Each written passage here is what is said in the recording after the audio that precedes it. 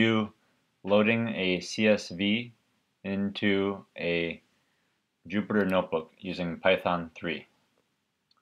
So you can see up here I've got Python 3 as my kernel. I'm using Jupyter Lab, so on the left hand side I have a folder navigator here of what I want to see. I'm going to start out with just reviewing the sample CSV. So if I look at that CSV in an editor, so I'll open that with an editor. This is what my CSV looks like as a text file. So I'm using the Jupyter text editor to see what the contents of my CSV is. If I double click on that sample CSV, Jupyter recognizes it as a CSV and then adds some extra sort of formatting to make it prettier, and you lose the fact that there's some commas there that it's being parsed. So the sample CSV is already parsing using the commas as a delimiter. Okay, let's see how we can load that into a Jupyter notebook.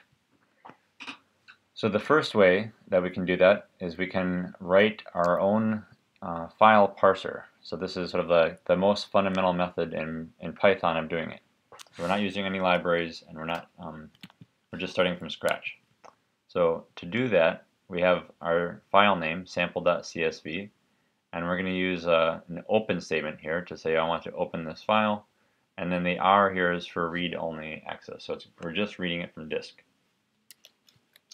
Then there's this conditional statement called with.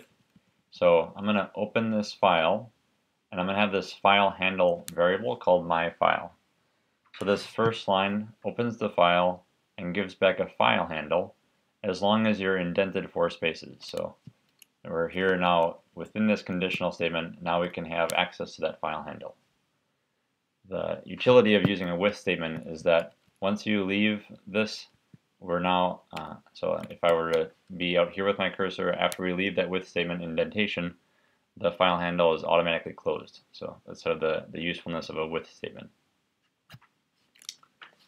Okay, the second line, we're just using a for statement to iterate over a variable called line. We're going to save the output, and we're looking at all the things in my file.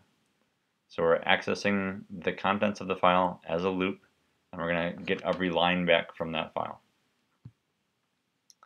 Now the variable name here is irrelevant, just as this variable is also irrelevant.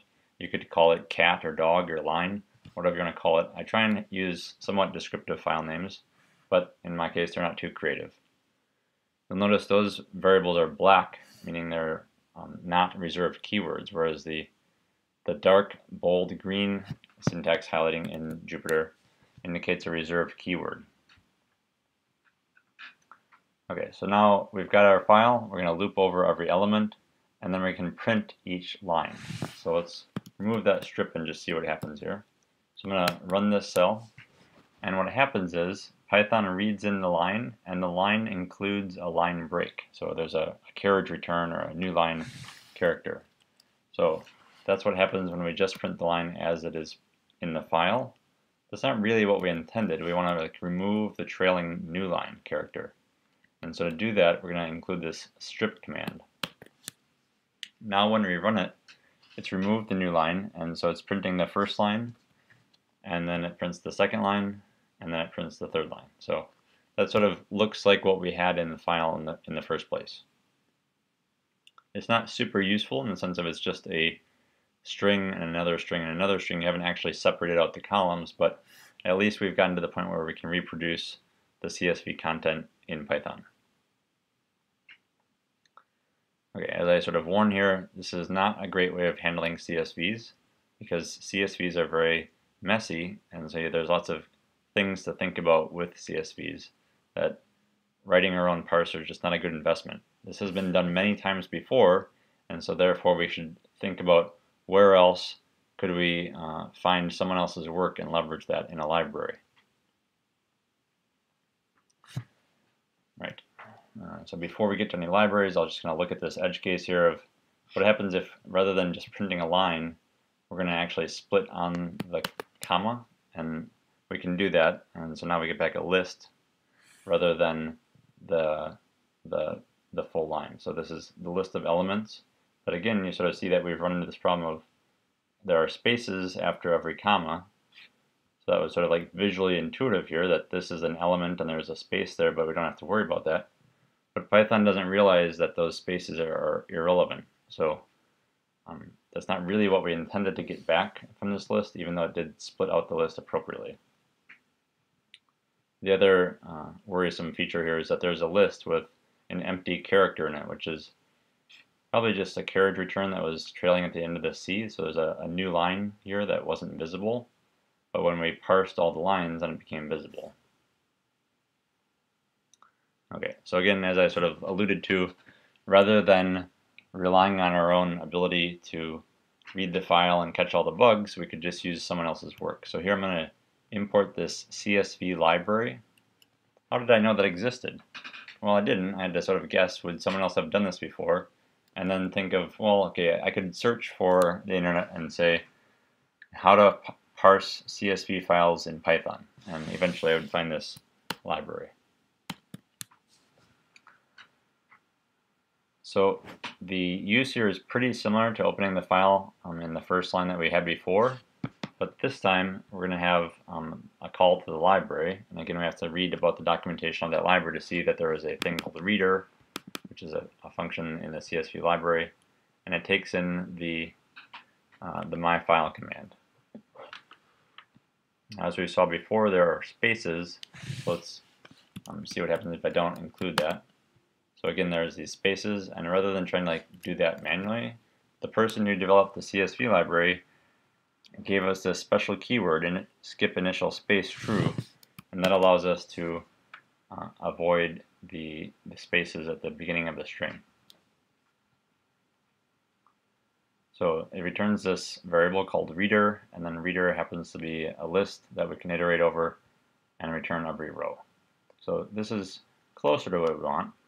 You'll notice there's still that trailing line break at the bottom because our file had a trailing line in it. So CSV library is better, and it has some features that might be useful, but it's not the be-all end-all. It's got back a list of elements, and we can iterate through the rows. So this is usually a reasonable place to start unless there's a better library.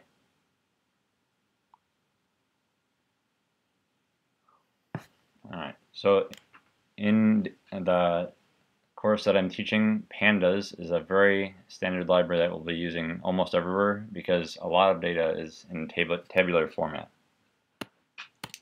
So here I'm just advertising that Pandas exist and you should learn it. So Pandas is a little bit different than what we were doing before with the with open statement. Here we're just going to pass the file name to a function called read CSV, and that's in the module. So that's, again, in the documentation we have to say, how do we read a CSV in Pandas, and then we'd find the read CSV command. So the output of that, I'm going to save it to a variable, and then I'm going to see what does the contents of that variable look like. All right, this table is specially formatted, so we didn't have to do anything. That's sort of a feature of Pandas, is it returns this pretty table, and you'll see that it indexes the rows here, 0, 1, 2, 3, and recognizes the first row as a header. So that's pretty neat. That seems pretty advantageous because we didn't have to parse anything or tell it what the delimiter was. It sort of guessed that it was a comma. And then we can ask, what are the certain features of this data frame? What is its shape? And it will return that there's 4 rows and 4 columns. So that's a little different because it has already parsed the fact that this first row was the headers, and so it's not including that first row in the shape of the data frame. So at this point, that is the core feature that we were looking for as far as getting from a CSV into a Python data structure. We're going to use Pandas library to do that. All right, so if we had another, this is going off on a little bit of a tangent now, I'll show a little bit of extra. So I'm going to look at another file that was pipe separated. So let's look at that.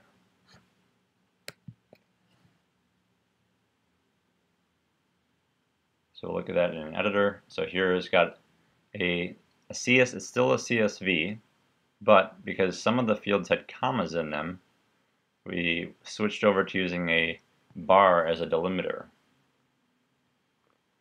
So let's see if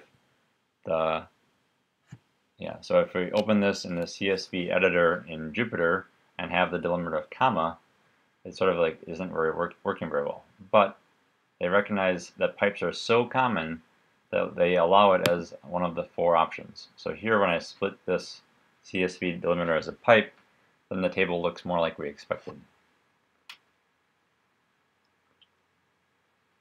All right. So let's see if we can do that with this CSV library that we already have loaded.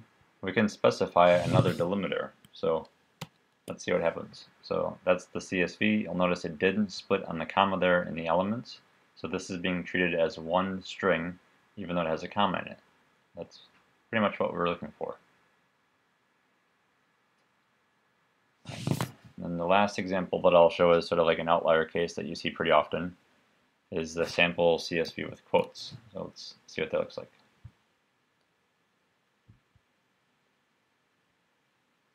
So here I have my CSV separated by commas as my delimiter, and I have double quotes around some of them where there are quotes in the element. And so I could have used pipes as a delimiter and not used quotes, but this is another option for a similar problem.